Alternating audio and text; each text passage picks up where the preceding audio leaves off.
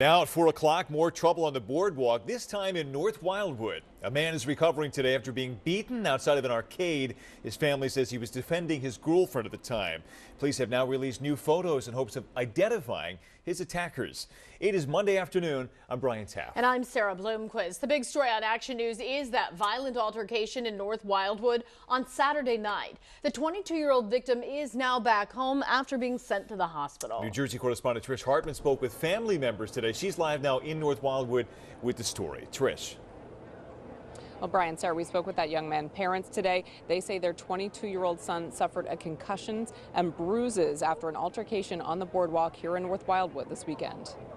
North Wildwood police are hoping to identify these suspects after an assault on the boardwalk Saturday evening. Like any father, all I did was just wanted to protect my son, but when that guy kicked him in the face, that was it. Kenneth Golombuski says it was the last night of his family's trip to North Wildwood when his 22-year-old son was assaulted on the boardwalk. Police say the assault happened at 26th Avenue on the boardwalk, but haven't released details about what led to the assault. Golombuski says his son told him he was in a nearby arcade with his girlfriend when a group of people approached them and a verbal altercation turned physical. The kid was all in his face, and I just ran over there and I pushed this kid out of the way. And I said, you know, I'm being pushed and shoved around. Golombuski's son ended up on the ground. And he kicks Lucas dead in the face.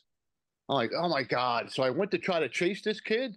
I thought, no, let me stay here with Lucas. And these bystanders were chasing him. One of the workers at the arcade heard the scuffle. A bunch of screaming and adults hollering, get that kid. They were chasing them down the boardwalk and then down the street. Police released these surveillance images of two suspects, hoping someone can help identify them as they investigate the aggravated assaults. Workers nearby saw the aftermath. Someone laying on the bench and then cops coming around, and then they brought an ambulance up and they took him down on the stretcher.